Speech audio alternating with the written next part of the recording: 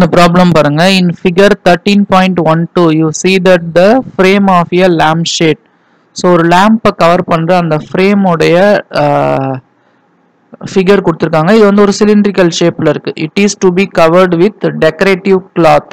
So இது என்ன பண்ண போறாங்க அப்படின்னா ஒரு decorative cloth கொண்டு மூட போறாங்க. ஓகேங்களா? So decorative cloth, the frame has base diameter 20 cm and height 30 cm. So இந்த frame உடைய base diameter வந்து பாத்தீங்கன்னா 20 cm, height வந்து பாத்தீங்கன்னா 30 cm இருக்கு. ஓகேங்களா? So இதுதான் வந்து பாத்தீங்கன்னா height வந்து 30 cm இருக்கு. So இத வந்து என்ன பண்ண போறாங்க, ஒரு decorative cloth கொண்டு மூட போறாங்க. Height வந்து 30 cm. A margin of 2 cm is being given for folding it over the top and bottom of the frame.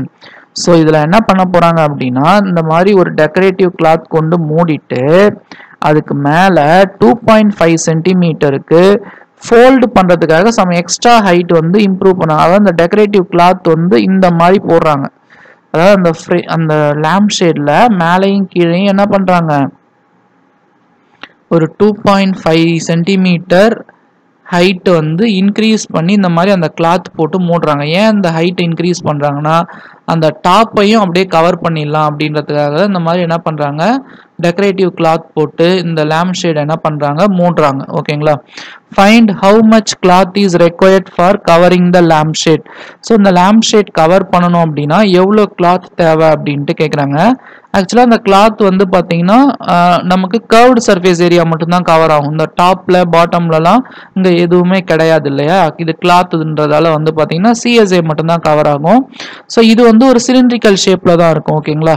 So shape of cloth அது வந்து பார்த்தீங்கன்னா சிலிண்டர். ஓகேங்களா? ஸோ இந்த டயாமீட்டர், இந்த லேம்ப் ஷேடோட டயாமீட்டர் என்னவோ அதே டயாமீட்டர் தான் வந்து இந்த கிளாத்தும் இருக்கும். ஸோ டயாமீட்டர் வந்து 20 சென்டிமீட்டர் கொடுத்துருக்காங்க. அப்போ ரேடியஸ் கண்டுபிடிச்சிக்கலாம். ரேடியஸ் வந்து diameter divided by 2. So 20/2. So cut பண்ணிட்டீங்க அப்படின்னா 10 சென்டிமீட்டர். அடுத்தது இந்த கிளாத்தோட சேர்த்து ஹைட் கண்டுபிடிக்கணும். ஏன்னா ஹைட் வந்து லேம்ப் ஷேடோடைய ஹைட்டுக்கு டிசைன் பண்ணல. மேலே ஒரு 2.5 சென்டிமீட்டர், கீழே ஒரு 2.5 சென்டிமீட்டர் எக்ஸ்டெண்ட் பண்ணுறாங்க. அப்போது ஹைட் வந்து பார்த்தீங்கன்னா 30 + 2.5 + 2.5 சென்டிமீட்டர். ஏன்னா ரெண்டு சைடும் வந்து ஹைட் வந்து எக்ஸ்டெண்ட் பண்ணுறாங்க. ஸோ இது வந்து 2.5 சென்டிமீட்டர், இதுவும் வந்து பார்த்தீங்கன்னா 2.5 சென்டிமீட்டர்.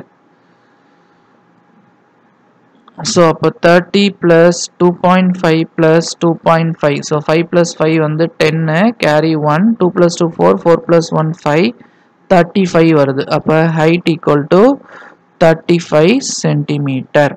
ஸோ இப்போ இதுக்கு வந்து இந்த கிளாத்தோட ஏரியா வேணும்னா நம்ம சிஎஸ்ஏ தான் கண்டுபிடிக்கணும். ஏன்னா மேலெல்லாம் ஓப்பனாக தானே இருக்கு. ஸோ கர்வ்டு சர்ஃபேஸ் ஏரியாவுக்கு ஃபார்முலா வந்து 2πr/h² யூனிட்ஸ். ஸோ 2 × 22/7, r வந்து 10, h வந்து 35.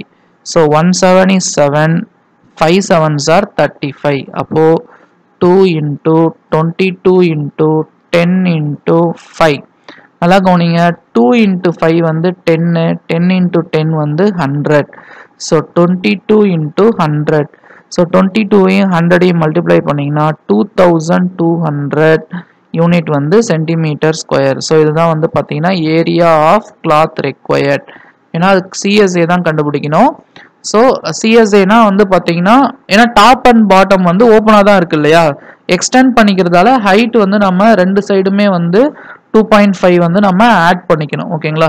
ஸோ அந்த மாதிரி ஆட் பண்ணிட்டு நம்ம சிஎஸ்ஏ கால்குலேட் பண்ணும்போது நமக்கு வந்து பார்த்தீங்கன்னா 2200 சென்டிமீட்டர் ஸ்கொயர் ஆன்சர் வருது.